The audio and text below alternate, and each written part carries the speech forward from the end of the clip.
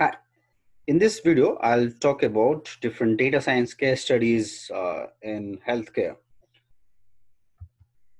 First one is about using AI algorithms to improve diagnostic systems. So diagnosis of disease is an important thing in healthcare. If the diagnosis is not correct, then treatment of the disease will not also be correct. Hence, diagnosis is so important there. The wrong diagnosis will result in death of the patient. So therefore, it's very important to reduce the error in diagnosis. And as human beings, we tend to make errors, and so do the doctors, the radiologists, right? When they analyze the test results, they sometimes make error, which result in the death of the patients. So this is an important problem where artificial intelligence can bring changes, and there have been some studies where the AI algorithm has been able to produce better results compared to the doctors. And it's also important because in many cases, early diagnosis is the key for survival of the patients. For example, in the case of cancer, uh, if the diagnosis is early, then the chances of patient recovering from the disease is also more. So therefore, it's important that instead of just relying on the view of the radiologist or the doctors treating you, it's also good if we take help of algorithms which will first analyze the data from CT scan, X-ray, yeah, all kinds of tests, and then give us the results. So it's not just supplements the analysis that the doctor himself is doing. It also sometimes produces better results compared uh, to the doctors. And there have been some studies. Um, One such study was done in Stanford University, where the AI algorithm produced better results when it comes to lung cancer identification compared to the human radiologists. So that's quite encouraging, although it's a bit, it's a bit delicate. The matter is a bit delicate because it's difficult to really trust the algorithm completely, especially in the case of healthcare, where it's a matter of somebody's life. But these algorithms can always supplement the work done by the doctor. So you know it may not be completely foolproof. It may not completely replace the doctor, but it can certainly help the doctor for better diagnosis. Google has also done quite some research. If you go to Google research, and there are few areas of research they do. One such area is the health and bioscience. And if you go down, you can see some of the research paper on healthcare. One such research paper was like deep learning algorithms for automated sleep stage scoring using heart rate variability. And then the other one is the predicting the risk of developing diabetic retinopathy using deep learning. So they're also doing a lot of research on identification of disease, diagnosis of disease, curing disease, personalized medication, and things like that.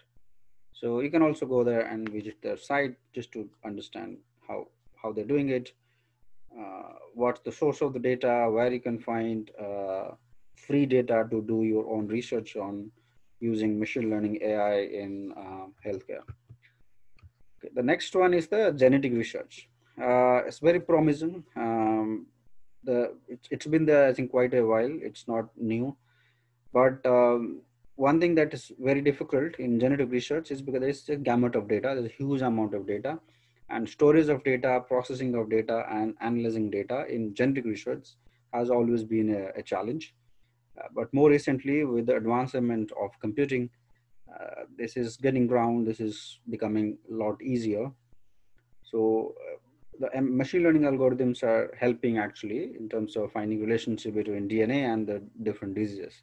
The computation has become much better, much more efficient, and it's actually helping in terms of using personal genome data for identification of disease, cure of disease.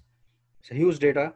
So data science is actually has a lot of has shown a lot of promise in genetic research. Then computational drug discovery. As you probably know this, but drug discovery is a very time consuming thing. It takes years to test a drug, come up with a drug for a disease. But in the times that we live in, it's very important that we get drugs quickly for use. Otherwise, it is very problematic for the society, because uh, people die in the meanwhile before the drug is approved and is good enough to be used. So computational techniques are now being used. Earlier they were less available for designing compounds and analyzing chemical interactions. So this wasn't possible. There used to be a more manual way of doing it, but now computational techniques are being used. And there is a field of study also. It's called computational drug discovery. You can find many research paper on that. I was going through one of the research paper on Nature, was talking about how computational algorithms, including the machine learning algorithms, are being used for drug discovery. So it's also being used for clinical tests and clinical trials. We'll talk about a bit more in the next few slides. The next one is the early warning signals. It's more, it's quite, it's got a lot of attention in the recent times. Uh, there are a lot of devices that have that the many startups have come up with, which you can wear, and that what that will do is it will collect the data related to your vital organs such as heart, lungs, kidney, and other vital organs. And this is wearable, right? So you can simply wear like a watch, right? And what it does is it continuously analyze the data to detect potential health issues, especially related to heart, for example, right? Because in these times many young people are also dying of heart diseases. And if there is a system that can warn you, can give you a warning that you are likely to have a heart attack, let's say in 10 days time, so you will can take then precautions. So that's a very promising area. And again, machine learning models are being used for predicting the these events, the potential events, hazardous event for health. The next one is clinical trials. In the times of Corona crisis, we're all aware of what clinical trials are, even if we were less familiar with what clinical trials are, because we're all waiting for the vaccines, and as we know, it's taking a lot of time for the clinical trials. It's again a very time-consuming activity. Um, Among other reasons, one reason is predicting the bioactivity or the interactions of different characteristics. Um, and that's being possible through algorithms, machine learning algorithms.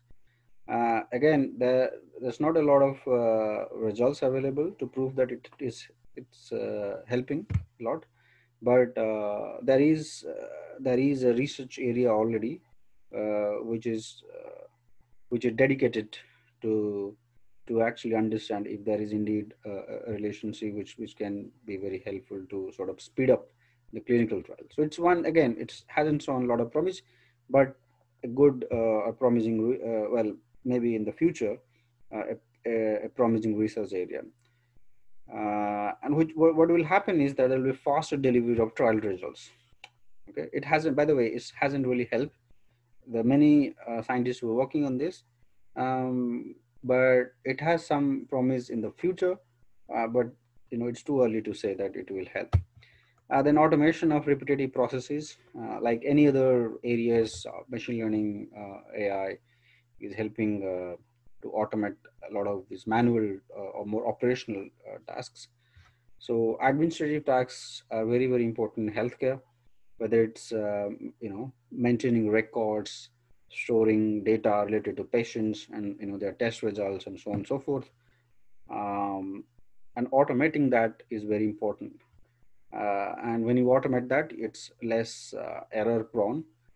And because of the administrative errors, many patients sometimes die. They do not get proper medication on time. As a result, they die. And that error rate can very well be reduced through automation.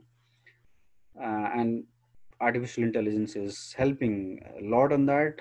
In developed countries now, a lot of these processes have been automated through AI algorithms, and it's increasingly being used in automating tasks much faster as well, and so more reliable. And among other things, what's again very important here is that through automation, the cost has also gone down. And healthcare is very costly affairs, right? And if the cost goes down because of automation, it helps the patients as well, because they can now afford treatment. Then personalized health services, there is collection of clinical and molecular data in order to understand the relationship between more, you know, uh, gene-based information to the disease of that given person, and then recommend medication based on that, that relationship. And that's possible only when you have gamut of data, like for millions of patients. Something of that sort wasn't possible like 20-25 years back, but now it's possible with advancement of computing facilities where you have lots of such data available, and with a click of a button you can really understand the relationship, and the doctors is now more informed. The doctor has better insights available for the recommendation of treatment for the given patient. So it's more, so to say, personalized now. And as I said, in the corona times, artificial intelligence is also helping, not just in clinical trial, as I said a couple of slides back, but also in treating actual patients. In many countries, the AI enabled robots are now helping patients, because as you know, it's a bit dangerous for the healthcare professionals to be close to the corona infected patients. And there, in many countries, the robots are helping. Um, and you might have read about it in different news articles. So these are some of the case studies for data. I'll make another video actually, that where you can find healthcare data, what are the different sources available.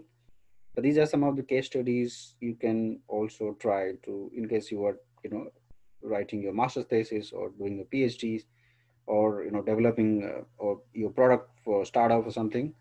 Also consider some of these problem areas, and have a novel solution in these areas. Thank you.